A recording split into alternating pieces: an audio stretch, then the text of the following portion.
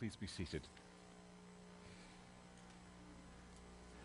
Today I want to share with you another passage from the Gospel of Matthew, as Jesus is teaching us what it means to be a true leader.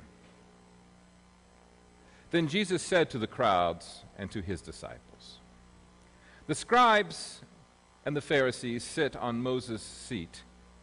Therefore, do whatever they teach you and follow it, but do not do as they do, for they do not practice what they teach.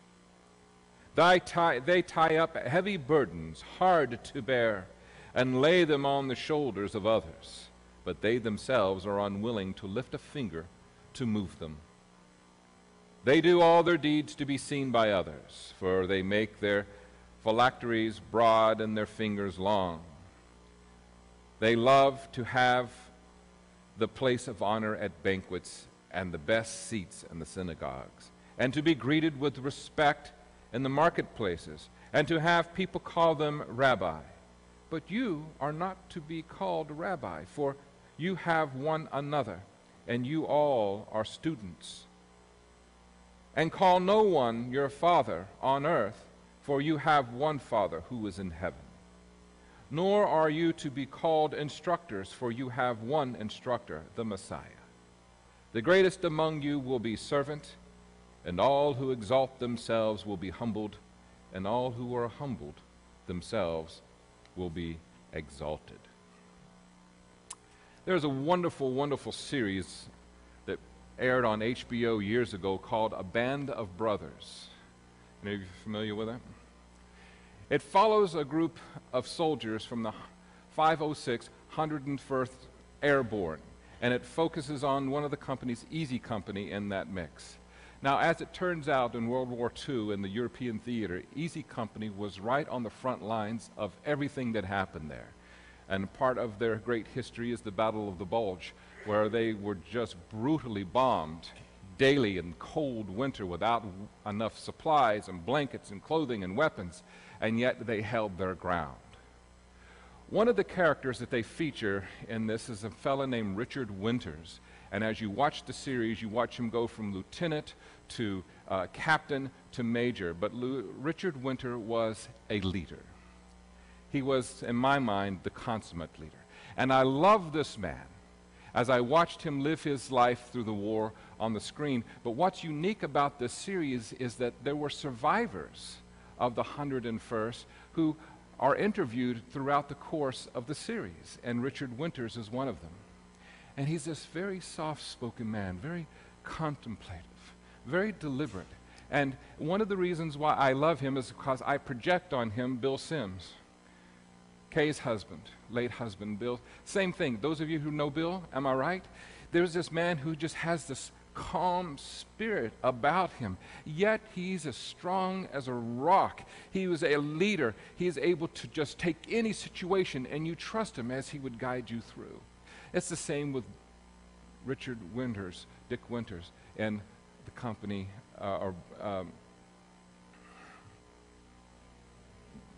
thank you, Band of Brothers. So, a couple of things happen in this. One of the interviews Richard Winters gives is about leadership. And he says in his one, he says, a leader leads in all situations. You can't choose which ones you want to lead in and which ones you don't want to lead in. You have to lead in every situation, regardless of the cost, regardless of the risk.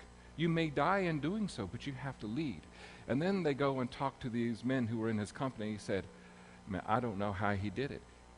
He led the charge of every attack that we did. I thought he'd get killed, but somehow he didn't. He was always, I would follow Dick Winters anywhere, whereas other officers, I wouldn't walk into a pool of water with them." One of the scenes, too, before they land on D-Day, one of his subordinates, Buck Compton, who's also a lieutenant, was trying to build rapport with his company, and he was gambling with them, darts, cards, and so Bill Winters saw him doing it, and he's writing back, and he's saying, "Buck, don't ever gamble with your men." He says, "What's wrong? You afraid they're going to like me?" He says, "What if you would have won?" Buck looked at him. "What? What if you would have one and you had taken them out? Don't ever take anything from these men. They're giving all that they have. Don't ever take anything from them. And it just gives you a sense of what kind of leader he is. He was not going to lay the burden and the responsibility on everyone around them. He took it on and led them through it. And when I think of that wonderful series, as I think of this wonderful man, Dick Winters, and I hear this passage, I think this is exactly the kind of person Jesus is calling us to be as leaders.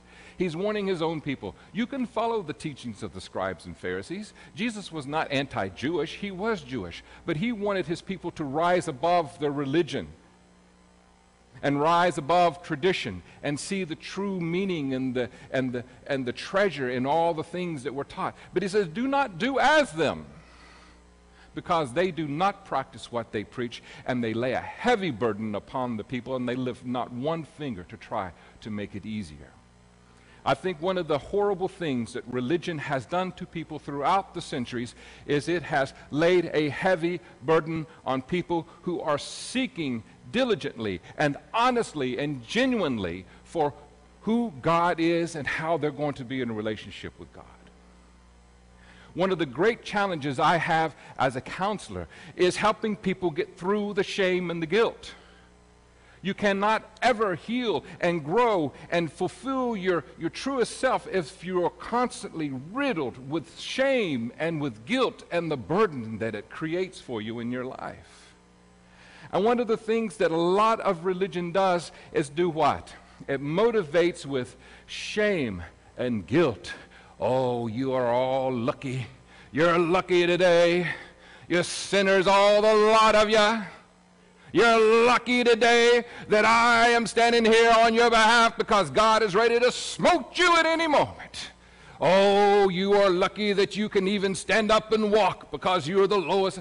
I heard that, and I have not only in my religion, but religions all over the world, that God is just waiting to smote you with just anything that you do. How can you grow close to? How can you love anything that you're always afraid is going to kill you?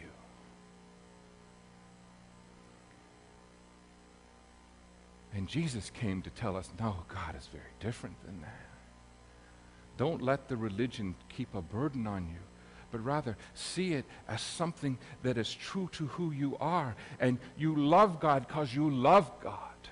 You love God because God loves you. And in this love is where we are enlightened. It's in this love that we find our purpose. He goes on to describe the Pharisees of those who self-grandize themselves, right? They want the best seats. They want to be greeted in the marketplace. They want everyone to see how righteous and wonderful and holy they are. But Jesus offers a warning to people who need to exalt themselves. The exalted will be humbled, and those who are humble will be exalted. Let's look at real quickly the word humble. Oftentimes we think of the word humble as something that's kind of weak and kind of pushover.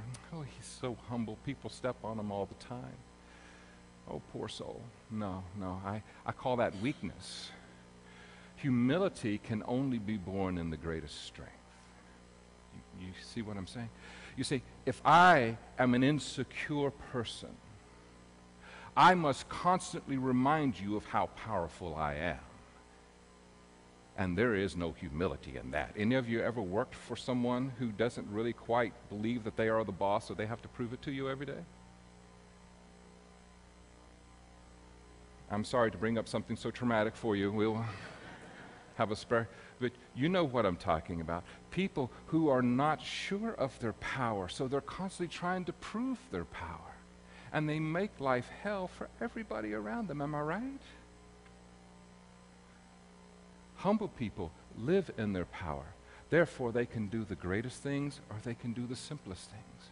Because their power is not on trying to prove themselves to others, but their power comes from an inherent sense that they are connected to self, God, and the world around them. Some of the greatest people throughout human history on this planet who have changed history by their presence here, what kind of personalities were they? People who have incredible strength, but also humility as well. Jesus, I believe, was the most powerful person who ever walked this planet. And whenever his time came, he knew what was going to happen to him. There was no sense in arguing, trying to defend himself, or even trying to accuse. But he looked his accusers in the eye, and he stared them down the whole way. Do what you have to do. I have the power to take your life. You have no power other than what God gives you. Do what you must do.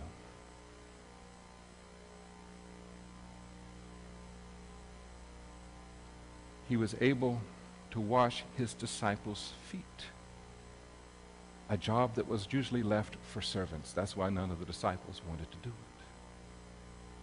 A man who could literally change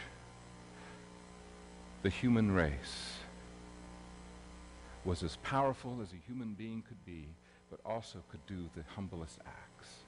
And Jesus did this so that he would show us how to truly live. Now, you know, as your pastor, and those of you who've heard me preach now for many years, some of you have been hearing me now preach for 19 and a half years. If you've been here with me from the beginning, yeah, here you go. Some are ashamed to admit it, but yes, I know. One thing that you do not hear me do is throw you down the shame and the guilt gauntlet. Am I right? I don't need to. Those of you who are guilty here today do not need me to remind you of that, or to let you know that somehow God is going to throw more on you. You feel guilty enough as it is. Those of you who come from a Catholic tradition, I'm sorry, there's nothing I can really do for you. The joke is that the Jews invented guilt and the Catholics perfected it.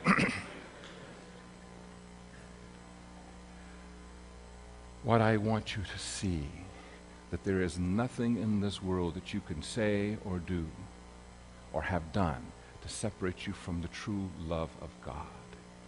And that when you live in your strength, and when you live in your power, and when you live in redemption, when you live in forgiveness, it increases your capacity not only to love yourself and to move on, but then to have a greater love for humanity around you.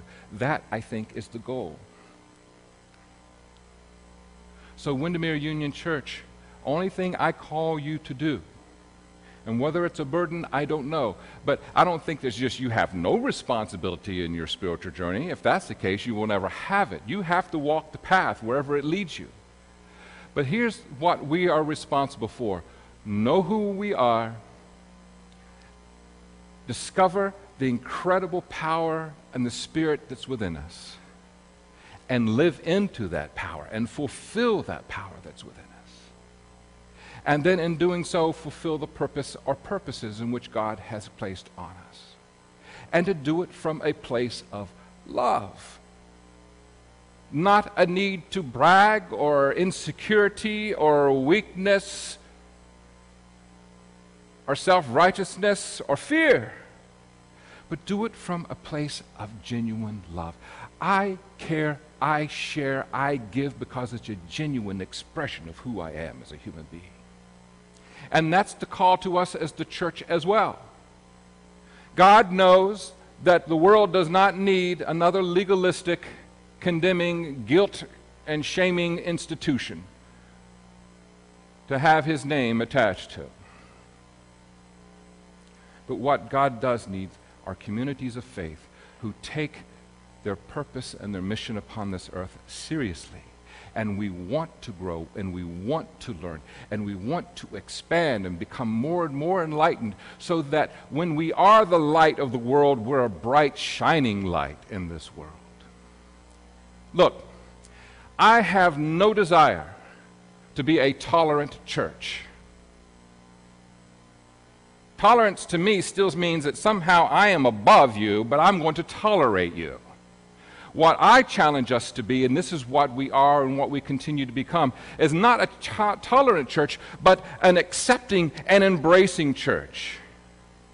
That no matter who you are, what the color of your skin is, what your first language is, what your education is, what your sexual orientation is, no, it doesn't matter where you lived, where you went to school.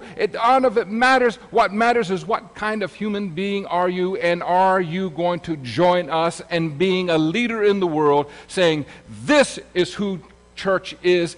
This is what Christ has called us to do and to be. And here we are, and we do it not because we're afraid God's going to smote us and take our building down, but we do it because we love one another. We love God, and we love the world around us. And that's why we do what we do. This is why we are who we are. And this is why we can do the humblest task as a congregation, and then sometimes do the most grandiose things, and usually live somewhere in between. It's because it comes from a place of love, relationship with God, self, and others. This is the magic of this community. Not only do we know who we are, but we're clear on our purpose as well, and that is our power. So answer the call. There's always room for more enlightenment. Do whatever it is you need to do to take the stumbling blocks out of the way. God will help you. I will help you. The church will help you. Whatever it is that keeps you from experiencing fully the love that I'm talking about, that's your job, is to do whatever it takes to take those stumbling blocks out of the way so that you can walk a path where you can experience completely the love that Jesus is talking about here. And then that's when we become humble leaders, powerful leaders, and we will lead the charge no matter where it takes us in this world, no matter where, because a leader leads all the time. Even if it leads to a cross, you lead. Even if it leads to resurrection, you lead. Thus ends the lesson. Amen. I'm going to ask Del Berry if he will come and assist me this morning with communion. He is one of our Stevens ministers. And as he's coming...